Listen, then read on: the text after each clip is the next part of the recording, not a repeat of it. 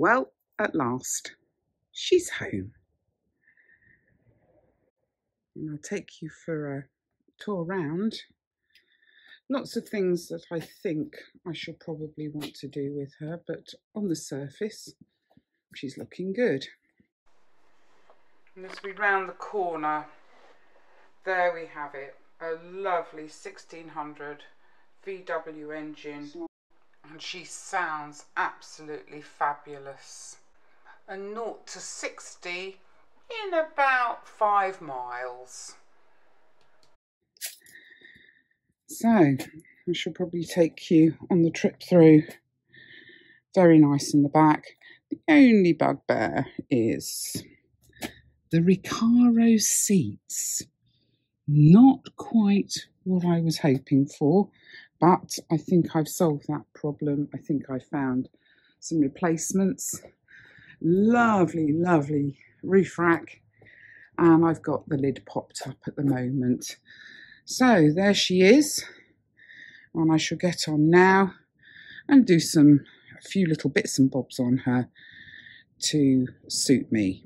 So first things first is going round and removing all the unwanted stickers and just tidying up the mess that they're going to leave. So let's get on with that now.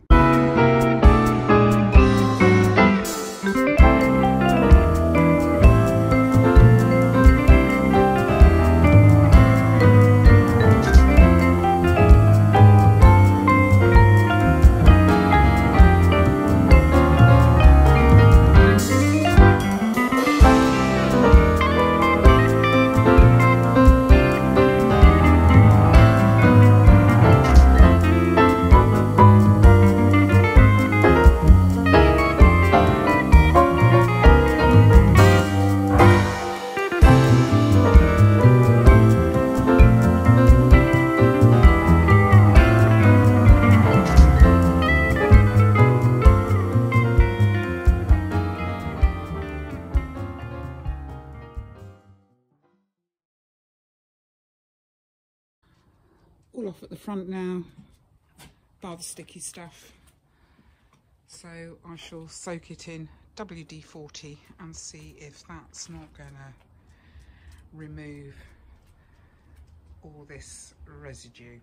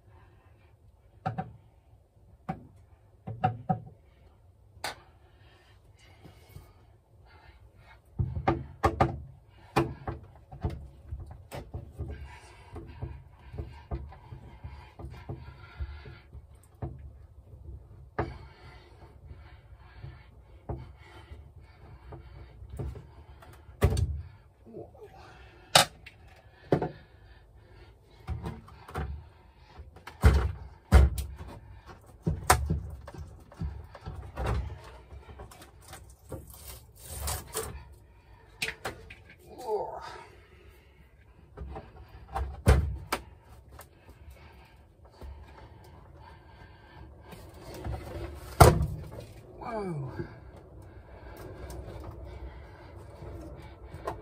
Yes.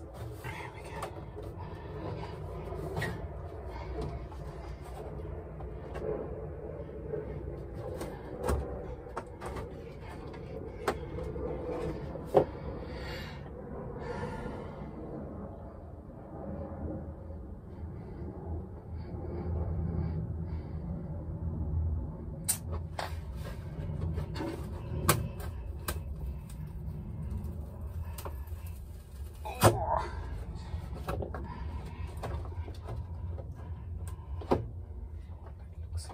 rivets. Right, I've got to Google how to remove a rivet. Oh, it's a mess in here.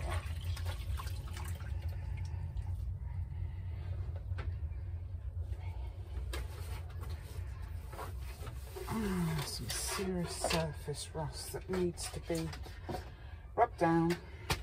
Yep. Get that all rubbed down. Get some rust coating on to protect the metal.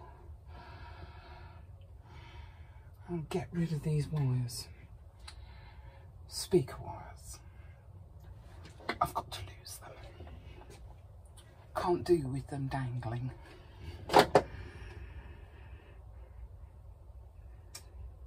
Well, it's not a quick job at all, but I thought we'll start on the rear. If there are any mistakes to be made up here, then I'll learn by those mistakes before I'll learn by those mistakes. And actually, I think taking this panel off and recutting a new panel might not be a bad idea, because as you can see, I've got cabling there which needs to be behind all this trim. And I don't know what this trim's all about, but somebody has painted